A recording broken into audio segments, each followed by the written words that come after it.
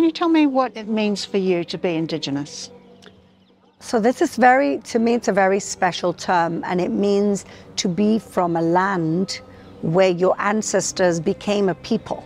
And the Jewish people have been a people for 5,000 years.